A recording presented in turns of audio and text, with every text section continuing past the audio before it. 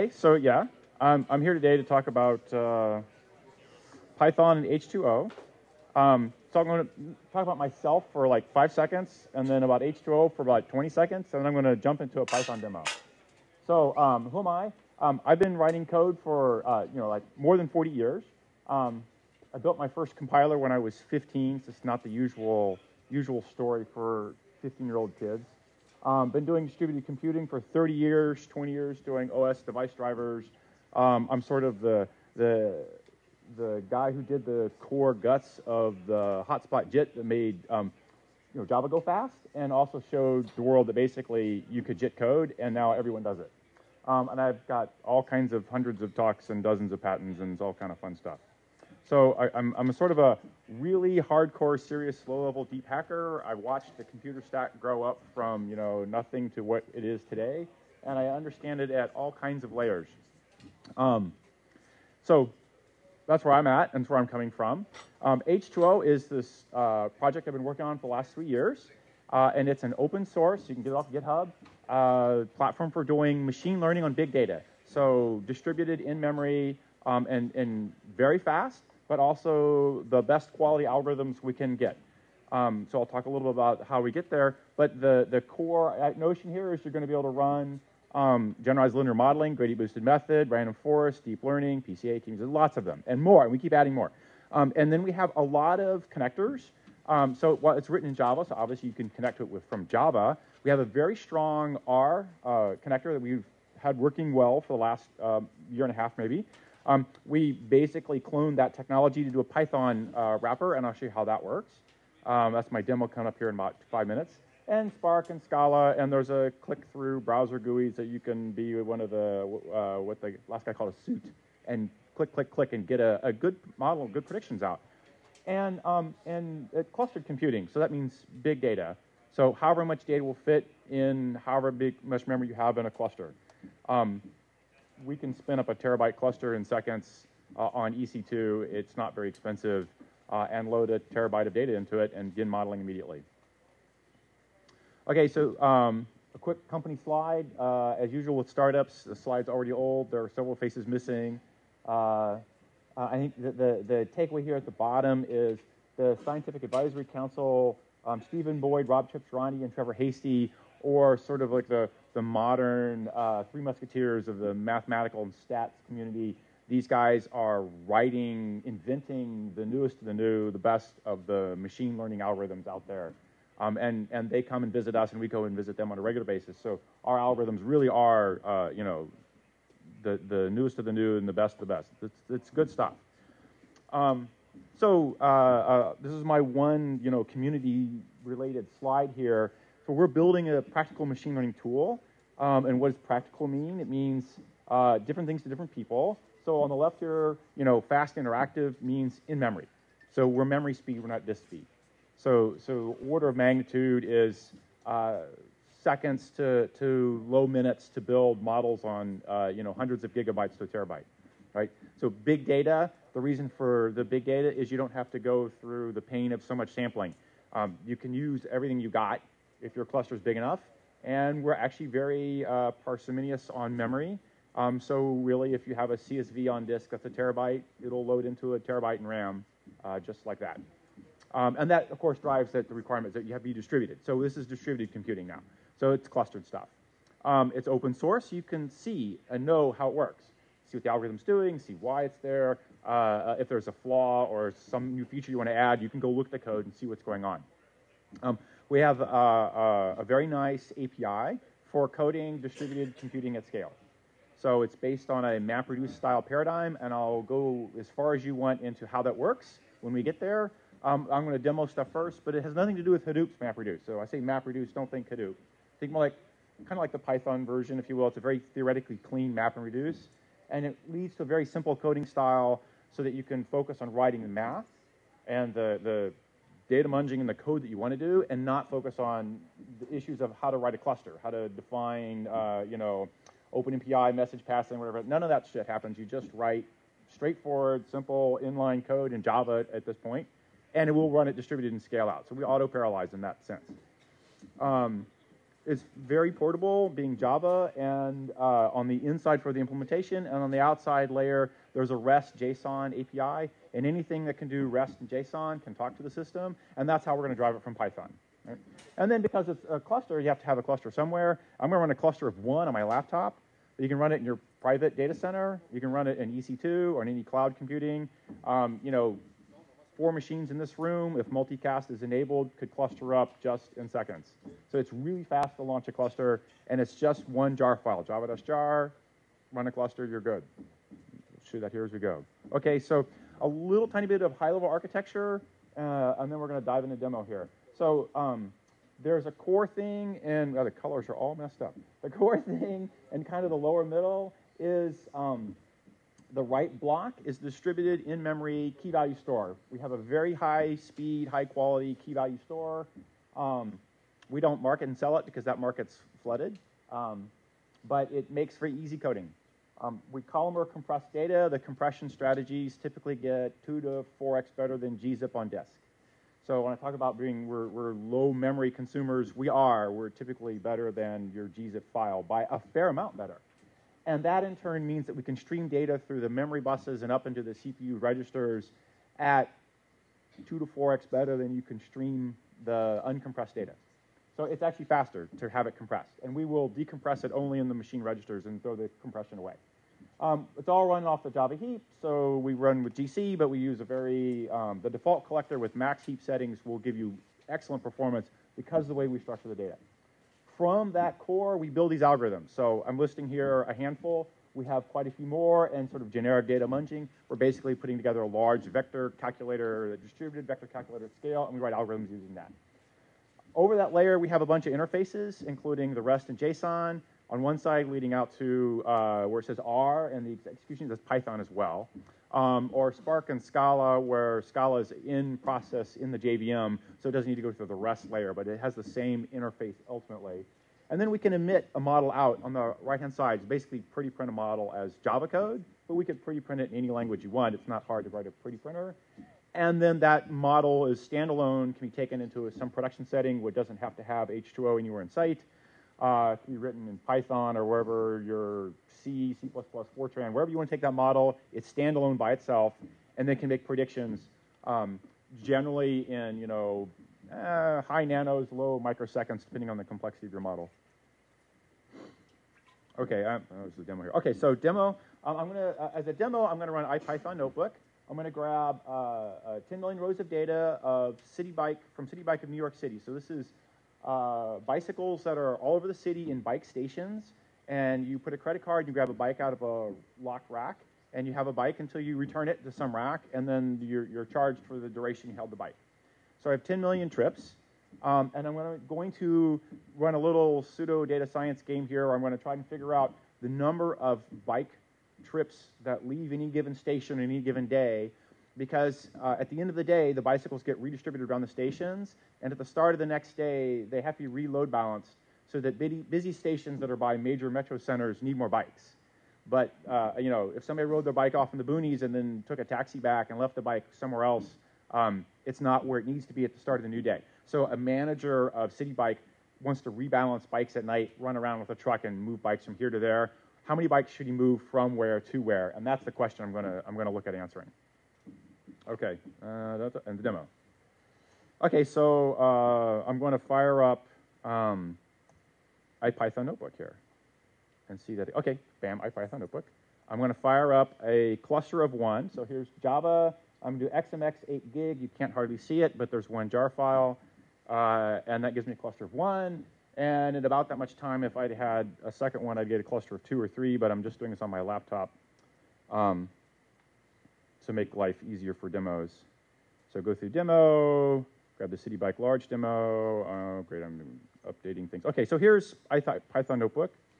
Let me clear all prior things and go. So import the H₂O. H₂O init, this step says, go find a cluster, and if I get an IP and a port, it would go find H₂O cluster wherever I have it. I give it a default, so it went to the default port that H₂O comes up on the default, and basically it says I have access to an 8 gigabyte H₂O cluster with 4 cores. here. So there's a setup to go find my data, and here's a bunch of CSV files, and I'm just going to start it here. In a second, I'm going to let the demo take off and run. But this is pulling data from disk into the Java heap, and if I switch over to the Java window, I can see I've got a parallel parse of 10 files going, and I'm pulling in a couple gigabytes of data here, and we'll give my there, it's done. And there's some summary gets printed out. Okay, so back in ipython notebook, I just loaded in 10 million rows and 15 columns of data. It was a couple gigabytes on disk. And there's a list of the files it went through. So at this point, I'm going to let this Python notebook take off, and then I'm going to start talking stuff here. Run all below. Make sure I get that right here. Okay, so now we're looking at Python code that's doing data-munging. And so the first thing is I've pulled out a thing I've called data. That is the name of the data frame I have in Python. So what's a data frame? It's same as an R data frame. It is a two-dimensional table with named columns going across and 10 million rows going down. And it's distributed throughout a cluster. In this case, it is a cluster of one, but if I had a cluster of 10 machines, it would have roughly a million rows in each machine. Or maybe I would have a billion rows or 100 billion rows. And that would be distributed around my cluster. And then the columns going across are essentially a Python dictionary. I can name them. They also have an order, so you can give them by index. And you can mess with them. So I pulled out start time, come up with a constant for seconds per day, and I do a division of the start time for the bike trip by seconds per day. I'm coming up with what day did that bike trip start on. So I'm just coming up with the day the bike trip started. So I have a math on 10 million rows, and that ran through here. And I have an output which wraps because the font is small. And the last column here, days, has showed up. And you can't see it, but somewhere in here is like 15887 is the days since the epoch, and there's a 16314 is the max day, and between those two is the range of a year and a half of days since the Unix epoch. Okay, so basically I'm trying to show some little bits of data munging. So here's group by. So I'm going to group by the day since the epoch and the start station name. Well, how many stations? What's this? I have 340 stations here. So I'm going to come up with 340 stations by about 400 days, about 140,000 rows after the group by. What I'm really doing is I'm counting bicycle trips that are starting at every station on every day. So I'm going to end up with the number of bikes that left a station on a given day. And that's the H₂O group by here being called out from Python, and then a little show and description. Here is a summary of that. This is about 140,000 rows. The days are going from 15,000 to 16,000. The bike trips are from 1 here to a max of 691, an average of 74, standard deviation of 64. It says that I've got a lot of variation. Some day, some station, 1 bike. Some day, some station, almost 700 bikes. And in between, there's a very wide variation. So I'm trying to make a prediction how many bikes are leaving a station on any given day, but I have a lot of variation. So I'm going to make a prediction to try and figure out what the right number should be, but starting with a very large variance. So one of the other things I'm going to throw in here real quick is, and here's a sample of the first 10 rows. The bikes per day .show was here's 10 rows. I could ask for all 10 million, but we'll just, here's a station, and here's the number of bikes that left that station on that day. The other thing here is I printed out the compression. The output at this point says that I have about a megabyte after compression to hold the data. So it is really shrunk it down a lot here. Yeah.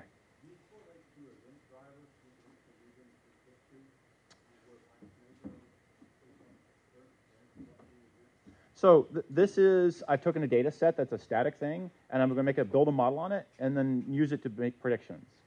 So given that model, the manager at City Bike could plug in the day and the weather coming up, and here I'll mess with weather as well, and come up with a set of predictions on how many bikes he should have. So that's how that's the demo model I'm working toward. How it would actually work for this guy, I don't know, but I'm going to come up with a set of predictors that should be readily available that he could use to turn around and make his predictions from. Okay, I'm throwing out quantiles real quick. So the 1% quantile was 2, and the 99% quantile was almost 300 and whatever. It just shows I can do stuff fast, but I've talked too long, and so my demo's rolled forward here. Here is I just took the same, I'm going to feature engineer months into this thing with the thought that some number of people are going to take a bicycle ride in July because it's pleasant weather. And if you're riding in January, you're riding in snow and sleet and crap. And so probably you're only riding a bike because it's your daily job that you must ride that bike for whatever reason. It's how you get around. So January and July are probably interesting indicators of who's riding and why. Same thing for day of the week. If I'm riding on a weekend, it's probably a joyride. If I'm riding on a Monday morning, it's probably because I'm going to work. So I threw in some predictors, which I just did by doing the basic math on the start day to convert that into a month and a day of the week. So standard sort of time-munging things. And I added a couple new columns by just basically assigning bikes per day. I assigned a new column month that I'd never seen before, which I just took by seconds, converted it to month, but done in parallel at scale across the cluster. And I come up with a new data set, has some more stuff. Then I have this big-ass function here, which I'm going to talk about briefly and then jump to the bottom and show the good stuff. So this is a classic test train split holdout operation. I pick a random uniform from the R idiom, a random uniform number from 0 to 1, and then for every row in the data set, I select if you're in the train test or holdout based on whether the random number was 0.6, between 0.6 and 0.9 or above. So what really I'm showing here is this expression auto-expanded under the hood to do parallel distributed array math of a random number that was already sorted throughout the cluster and 0.6, a constant, come with a column of Booleans, and then the Booleans uses a selector to pick a train element. Same here. This was a random column of Booleans, a random column of Booleans. There's an add that went across the cluster in parallel, and then a selection made for test and holdout and so on. So I'm doing data munging where I'm auto-expanding operations I'm doing across a big array, including in parallel around my cluster. And then I'm running my high-end algorithm. So here's a gradient-boosted method, random forest and GLM. I've handed in test and train. I'm handing in my response column, which is the bikes. For GBM, I've said 500 trees and a max depth and a learn rate. And for GLM, there's some family, it's Poisson's accounting problems. I'm using a Poisson distribution instead of a Gaussian or a logistic or something. Lambda set to whatever, and away it goes. So then I'm going to print things. And these models have already been built while I've been yakking because I'm talking too slow now. But what I can see out of here is it's a regression model, so it's a count of bike trips. So I have an R squared I'm printing out, and it's seeing that the gradient boosted method has come up and says I got a 96% on my train. But if you go to the test set, you see it's like 92%. So there's a little bit of overfitting going on. But like 92% of my variance has been explained here by this model, just straight up, so without any further work. Random forest is not quite as good. I could make the random forest run longer and get a little better answer, but it's going to top out at a little lower value typically. And then the generalized linear modeling. It's doing reasonably well at 77%. If I don't do Poisson, if I do a Gaussian distribution, it sucks pretty bad. But at Poisson, it does a better job. Okay, so let me go see if I can make this go better here. So I'm going to add some weather. So I did month, and I thought, well, maybe I can grab some weather data and say, was it raining that day? So if the prediction is it's going to rain today, is that going to impact your riding a bike, right? You want to get your, how wet do you want to get, right? So I went ahead and grabbed hourly weather data from New York City for the 2 years in question, and I printed it out here. And of course, after the, I see what's going on. Okay, hang on. The problem is that my mouse slides down the podium and drags to the bottom where the windows all pop up. It's all very exciting. Okay, so there's a ton of columns. If I scroll on down, you can't see because of the wrapping, but most of them are missing. There's a huge count of missing elements in here. I'm going to way down here. Okay, I know you can't tell what's going on, but all the numbers that say 17,000 and such rolling by, those are all counts of missing rows out of my 17,000 or so hours per day on 2 years. So a lot of missing. And then there's the compression on the weather data. Okay, so a lot of the data is kind of junky. So I'm going to throw most of it out. I'm just going to sub-select weather 2 from weather 1 by only picking some things that look sensible, including all the time fields, because I need to use them for a join. But I'm grabbed like the dew point, humidity, the precipitation, the temperature, and the weather code number 1 had some stuff in it, including like it snowed. Like, are you riding in the snow or not? And they renamed some of these long columns to shorter, and I can almost fit it on one screen. It wraps a little bit here. But you can see the dew point on the right from minus 26 to 24, the humidity level from 0.12 to 1. The mean humidity is 60%. Now, I live in, San Jose. 60% sounds like a hot house. Yeah. Okay, fine. That would certainly impact my desire to ride. And then if I look at the missing count on the last row of the data here, we're going to have this missing count running along here. Due to the wrapping, it's hard to see the column number, but that's the weather code. Missing most of the days involved, and then the next one over is actually the rain. So there's missing value for rain, and it's here. It's most of these are missing. So what I did from next here is I'm going to clean up some of that stuff. I'm going to cut the data set down to just grab the weather at noon. Because figure I don't actually care about the weather at midnight or even after you're done riding a bike for the day. And I didn't want to do an approximation for the whole day, so I just grabbed noon weather by simply filtering out that the local hour was noon. And then I went ahead and took the year, month, and day columns and munched them together and came up with milliseconds since the epoch by doing a standard time munching thing. And then converted those to days since the epoch, the same way I did before. And I get an additional days column here and some milliseconds. And then go ahead and drop all the old time columns. Oh, the rain, where I said it was missing, mostly when it's missing, it actually is 0. So for the algorithms in question, if the data is missing, they're going to do one kind of thing. That it says that they really don't know. Where if we think that's actually 0, that says something very definitive. It didn't rain that day. It's probably good weather. So, so I went ahead and replaced the missing values, which in Python would be none, with rain. So again, this is a big data math expression where rain equal none is simply an equality check on missing value, and then that could meet with a Boolean vector of all the rows that were missing, and then I assign a 0 where it was missing. Fine. Then I do a merge. This is effectively a join. And then I'm going to drop extra columns here. Let me skip the display. Oh, I didn't show the dropped columns. All right, fine. So in this summary here, I'm looking at 10 rows where there's a day number, there's a start station name. I have the station as an enum you can get printed out as well. The number of bikes that left that day, the month, the day of the week, the humidity fraction. Oh, that first line, 93% humidity that day, and ½ inch of rain. And going down, you can see different times and dates and missing values and whatever. And now I'm going to run this split fit predict again with weather data.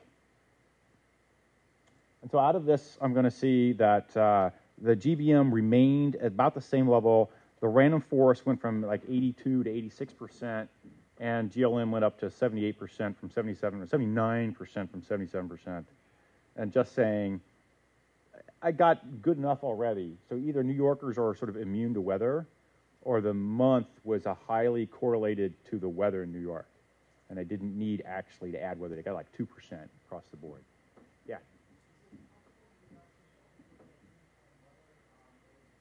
Absolutely, absolutely. Right.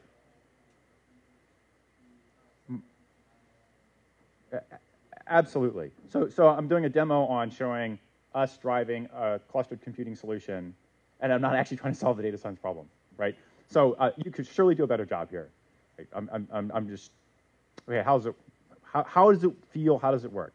So that's the demo. So we've got lots of time left. I'm going to talk a little bit more about H₂O, and then I'm going to break for Q&A here for a second. How about this? Okay, so sort of the sort of takeaway here is that we have a platform from doing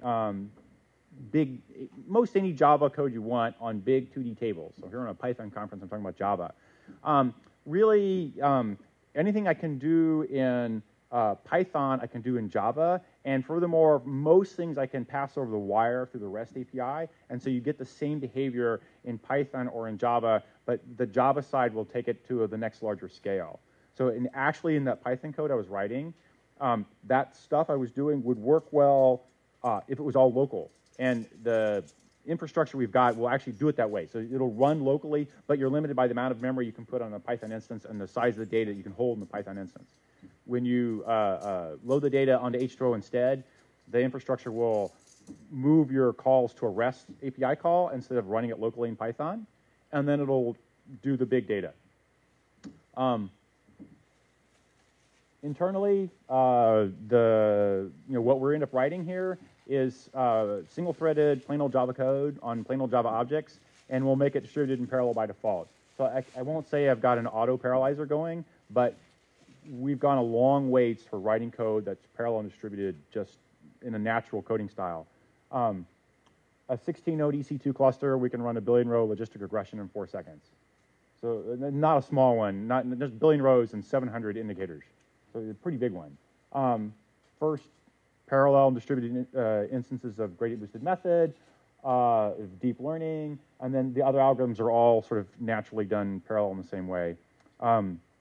Where it says R integration, you might as well say Python. Same thing here. And I ran it just like you ran it. You saw me run it there, java-jar. There's no real GC tuning. It's a common bugaboo of Java programs. We handle the heap well already. So that's the end of the Python display, but I'll take questions on this for a bit here, and then we can try something else here, including running this step by step and watch it go. Yeah.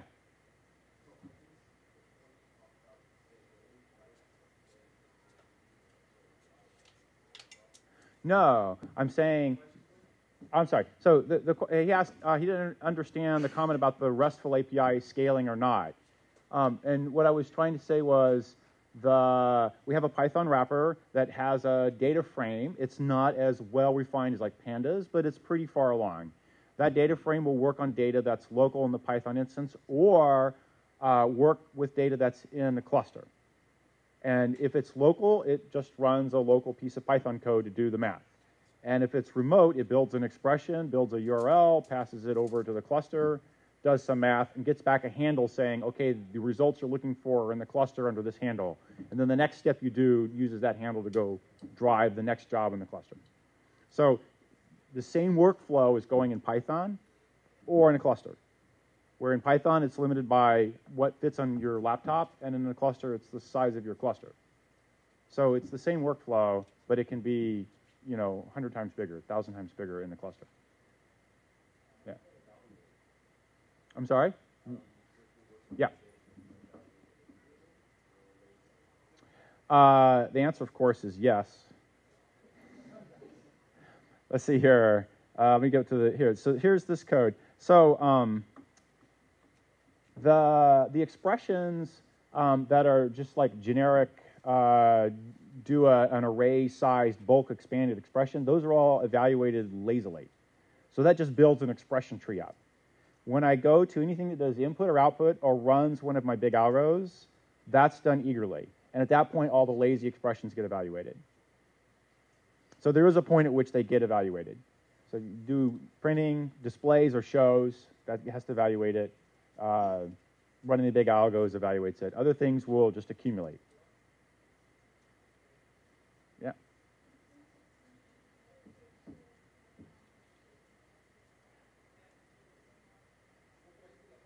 Oh, does scikit-learn? There's sort of a limited number of algorithms in scikit-learn. Oh no, scikit-learn. I'm picking the wrong guy. I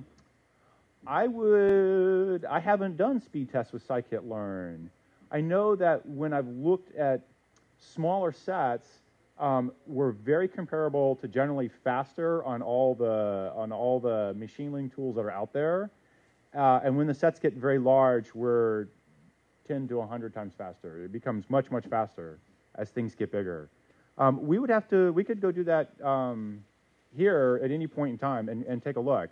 There is generally a scaling issue for very small data sets. We're not going to be as fast as sort of algorithms that are just doing an algorithmic solution to solve that one thing. But I find that as the data sets go up to like, as soon as you hit a megabyte or a couple megabytes, we're generally as faster than anything out there. And I'd be happy to run that test here today and take a look. Have you guys played with scikit? Yeah, okay, well, tell me. Tell people.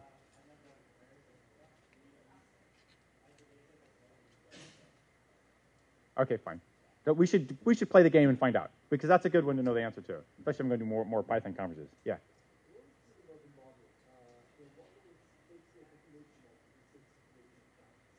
Right.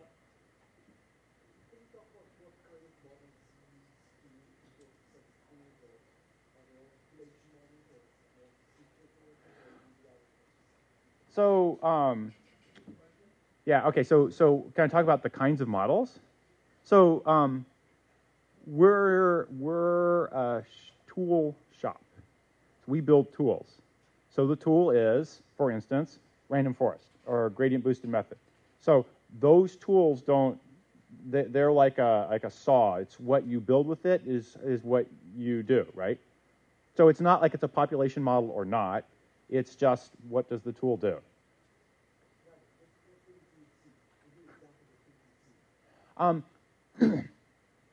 So we have customers from a very broad swath of, there's no one vertical that people have picked us up on. We have people in healthcare, we have telcos, we have a lot of ad tech and marketing, we have health insurance, we have a lot of finance, we have like credit card fraud. Some of these people are doing supervised learning. The credit card fraud people, they got 40 years of credit cards, transactions they know are fraudulent or not. Some of these people are doing unsupervised learning, and they're looking for, heart palpitations and murmurs or cancer on a X-ray blob or whatever it's going to be. So it kind of varies all over the map. We hand the tool to the end user and help them figure their bugs out. They generally don't share their data with us, and they only sometimes share with us the kind of thing they're trying to do. So I don't necessarily know what it is they're doing with the tool per se.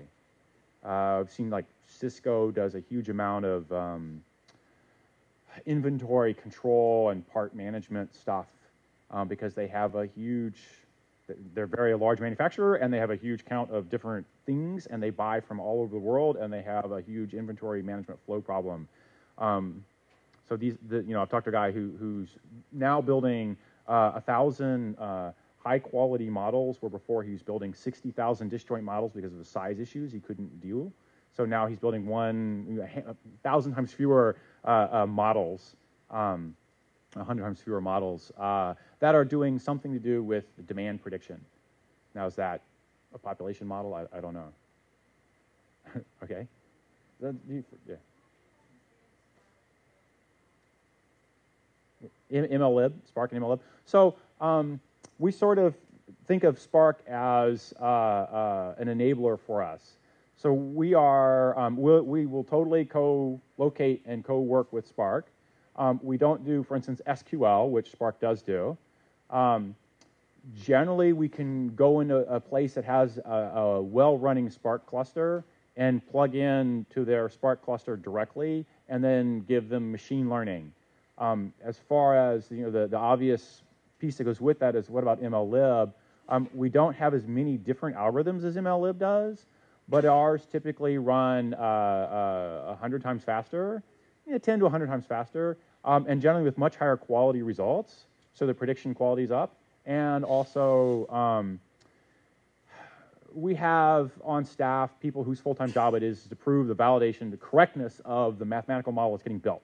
So one of the issues you have with building one of these tools like gradient boosted methods, it's very complicated, neural nets, it's a very complicated thing. So you get a bunch of Java programmers who are hacking systems, people that are doing distributed coding everywhere, whatever. They have stack traces. So you hit them with standard QA. Standard QA will find your Java stack traces, and that will, you diagnose and fix all those bugs. So things that cause a stack trace become less and less common and eventually stable. But it's doing math. And so the output of a mathematical algorithm is a number. It's your prediction. Is it the right number? Well, the Java hacker doesn't know. So you have to have a mathematician who can do a white box deep dive into what the algorithm's doing in order to know that it's doing the right thing. To come up with a test that says, here's this funny data set that I happen to know has a certain kind of structure internally, and if your algorithm is correct, you're going to get this answer out. But if you're doing a Bernoulli distribution versus a Gaussian distribution or a logistic distribution, you're going to get a different answer out. And I can prove that by throwing this data set end to end, right? So this requires somebody who's basically got PhD in math. So we have a couple of PhDs in math whose job it is to do this kind of stuff full-time on staff. So these algorithms are also extremely well tested. So it's I'd like to say it's higher quality, it's much faster, and then they're also all the bells and whistles for the algorithms we do. They're complete end-to-end. They have all the things you might want to have out of these algorithms. So I'm not showing other stuff coming out of the gradient boosted method, but if I do a logistic model, I'll get an AUC curve out. I'll have the max F1 values. I'll have the min per class error and all the different kinds of things you can use to judge the quality of a model. I can immediately turn around and compare that to another model I've built, logistic regression with GLM or random forest or deep learning, and look at the quality of the models and that kind of, the next step. I got a model, oh, but I got another model, another. How do they stack up? I can do that kind of stuff all in H₂O here.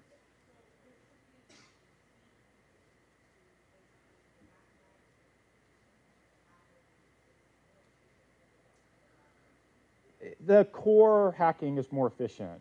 So unlike some of the other startups, we're a bunch of hardcore systems engineers who know our way around computer and performance, and we've been learning the math. So we've had to hire mathematicians and talk to Rob Triptrani and Trevor Hasty in order to understand the math. And they keep us honest in that sense, but we can make the machines hum. So we have better code. And you can go look at the GitHub repo and see it. And I can step you through if you're interested in what's going on. But for instance, under certain circumstances, I can outrun BLAS in Java doing dumbass math. With like what BLAS is supposed to be the best on the planet for. And I can do it single-threaded, single-core, but then I can do it parallel and distributed as well. And it's because I'm doing stupid shortcuts that you just can't do in Fortran because I can hack at a low level in Java.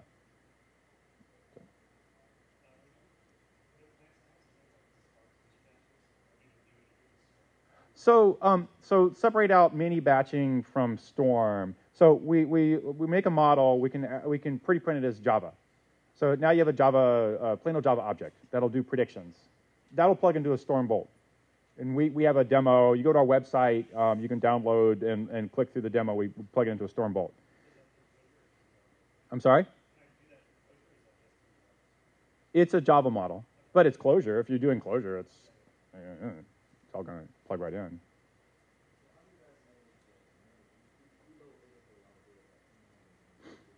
Yeah, okay. So, right, okay. So how much, what's the time here? Another 5? Okay. We'll play for 5 minutes here and see how far we get with it. I'll skip everything I can and get down to, okay, so here is some data layout. So the core the core notion is we're coding to a distributed array. So an array has an accessor function at and a set. There's a missing value notion, and then the length is longer than 2 billion. It's more than a Java int. So it's a big array. And it's going to be very large. It's compressed very heavily. But I guarantee you, memory access, memory bandwidth speeds if you access it sequentially striding. It's distributed across my JVMs this way. So some chunk of the array is on each JVM. And actually, I have a collection of them because I have some sort of data frame that has some real-world connotation. The columns have labels and mean something to somebody. However, I guarantee you the alignment such that any one observation is on one JVM.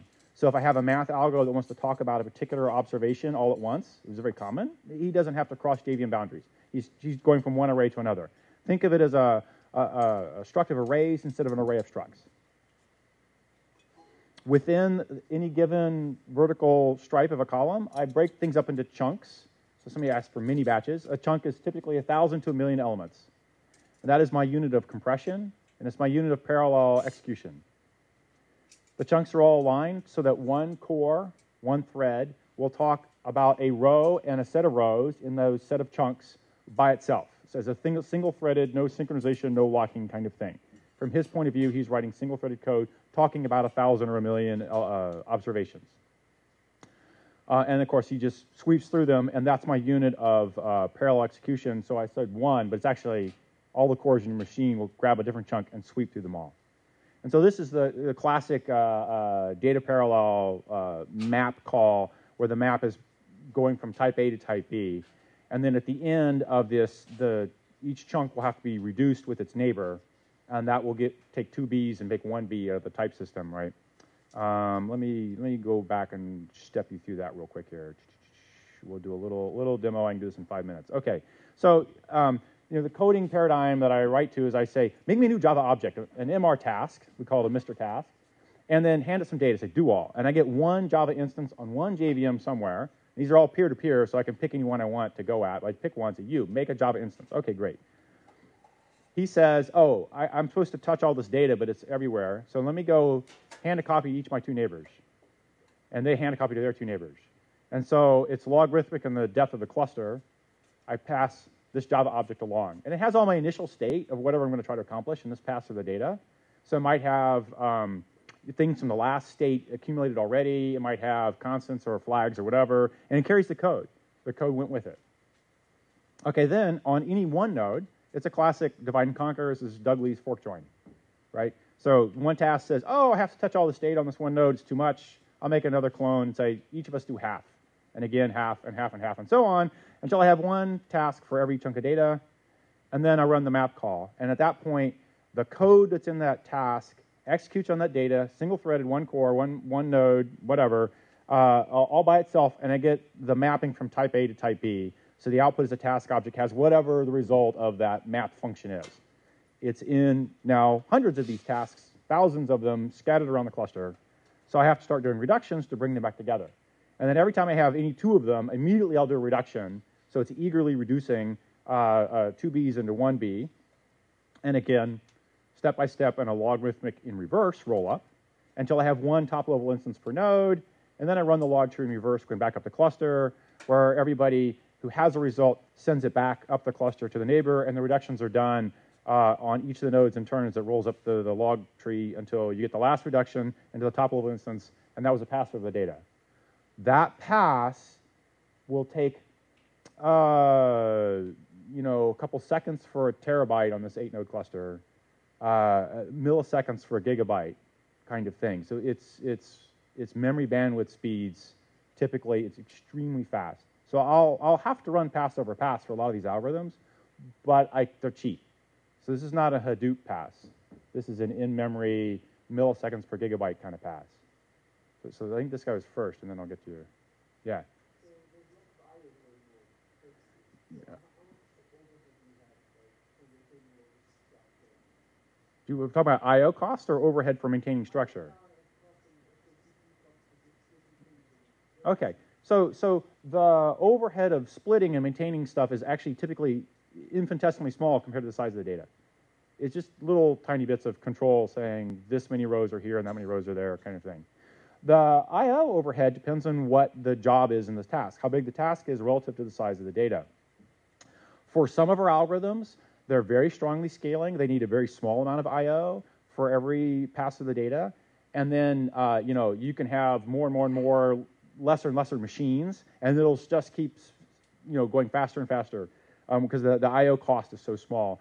Some of the algorithms, I/O costs can be very large, and that is the dominant cost. You'd rather have a few fatter machines, and it varies by algorithm.